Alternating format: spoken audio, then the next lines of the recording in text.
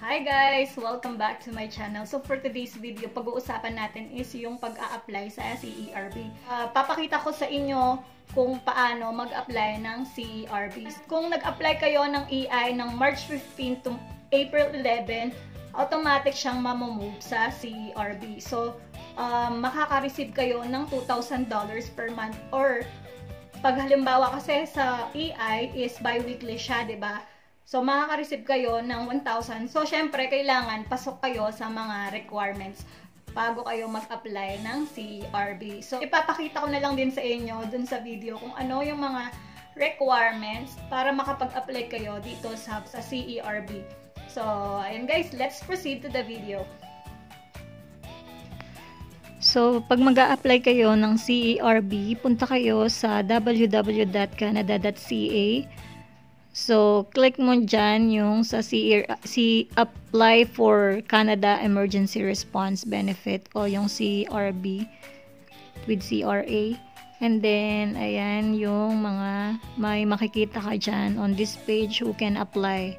So, ito pala guys is yung $2,000 na binibigay ng government ng Canada. So, ayan, punta tayo dun sa who can apply. So, ayan yung mga requirements bago ka makapag-apply ng CERB. So, kailangan you reside in Canada. Tapos, you are 15 years old or more when you apply. Tapos, for your first Cerb application, syempre, yung mga eligible na mag-apply dito, yun yung mga apektado ng COVID-19.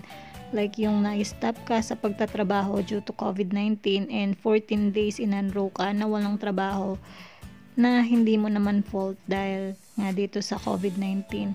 Ayan, tignan nyo na lang dyan yung mga requirements ng pag-a-apply, yung mga pwedeng mag-apply ng CERB. So, syempre, at least naka 5,000 na income ka for the last 12 months in 2019 bago ka din makapag-apply dito sa CERB.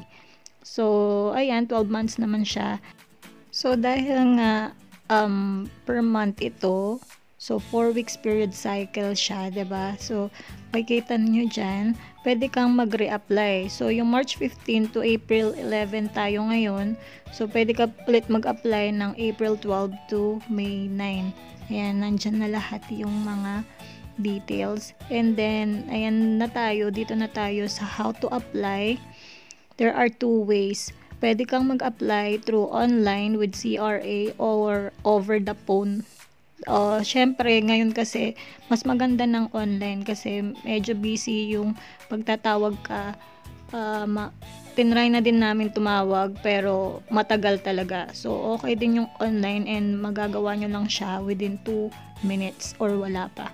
Ilalagay ko na lang din yung sa description box yung sa paano gumawa ng CRA account or yung link na lang ng CRA account. So, kailangan meron ka ding CRA account muna bago ka makapag-apply dito sa Cerb. So, gawa ka lang ng CRA account mo. So, para ma-check mo din. And pwede kang mag-apply ng direct deposit.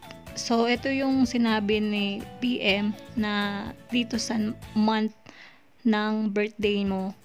Kung, halimbawa, yan, July, August, September, Wednesday, April 8 ka mag-a-apply. Pero kung any month, guys, ayan, nandyan naman, Friday, Saturday, and Sundays, pwede kang mag-apply. It doesn't matter. Pero mas mabilis kasi pag ganyan. So, apply tayo. Sign in to your CRA My Account. Ayan, pindutin nyo lang yan. Tapos, sign in ka or log in sa iyong bank, Canada Emergency Response or yung CERB. Ayan. So, yan. Punta tayo dyan.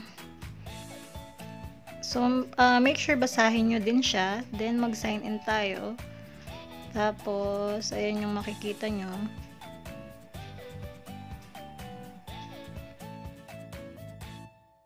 So, wait lang natin. Ayan. So, pipiliin nyo kung partner yung bank nyo dito. Nandito yung bank nyo. Piliin nyo lang yung bank nyo dyan. So, kami sa CIBC. Ayan. So, click mo lang yan. Para din ma-direct deposit na lang din yung sa inyong account. So, diretso na sa bangko nyo. Hindi na kayo mag-aantay sa mailbox. So, kasi kami ayan, medyo matagal-tagal lang. Ayan, and then, lagay nyo yung card number, then password. So, ayan yung lalabas. So, nandyan na kayo sa CRA. Ayan. So, click nyo lang yung apply. So, dito kayo mag-start talaga na mag-apply for CERB. So, dyan sa baba, may makikita kayo, select a period. I-click nyo lang yon, then choose March 15 to April 11. Okay, next. So, ayan siya guys. Medyo matagal lang. Then, makikita nyo yan after nyong kinlik yun. So, syempre, I certified that I reside in Canada. So, pwede din dito yung mga temporary resident or yung foreign workers na nawalan ng work. So, mga PR lahat. Basta, pasok kayo sa requirements, pwede kayo dito matanggap yung mga nawalan ng trabaho. So, i-click nyo lang siya. Then, next.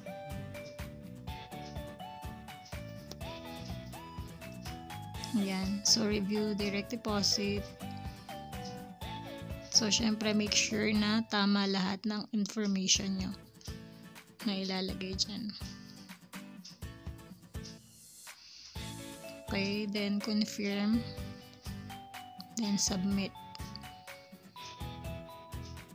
Ayan. So, yan siya guys. You have successfully submitted your application for the period of March 15, 2020 to April 11, 2020. So, yun na siya. Okay na siya, guys. Tapos na.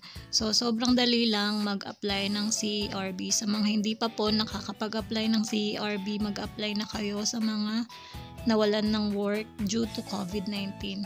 Stay safe, guys. Bye! So, ayun na nga guys. Ang kagandahan dito kasi sa Canada is lahat online application. So, kung gusto nyo mag-apply ng benefits dito sa Canada is mag-a-apply lang kayo through your CRA account or yung sa EI naman is canada.ca. So, lahat online dito, lahat ng transaction dito, online nyo lang gagawin. So, you don't need to go out para mag-apply. Yung benefits na yon guys, i-deposit nila sa inyong account. So, ayun guys. Ayun ang kagandahan dito. So, meron pang mga iba. Like dito kasi kami sa BC. Merong yung sa BC Housing and yung sa BC Hydro, yung kuryente dito. Mag-a-apply din kami. Tatry din namin mag-apply. Kasi meron din kasing requirements doon. Pag halimbawa nawalan kayo ng trabaho due to COVID, yan, pasok kayo sa requirements na hinihingi nila. So, ayun lang guys. That's it for today. I hope you enjoyed this video. And if you did guys, please give it a big thumbs up. And mag-comment lang kayo sa baba kung meron kayong mga questions or suggestions. Stay safe and stay home lang guys. Thank you guys for watching. Bye!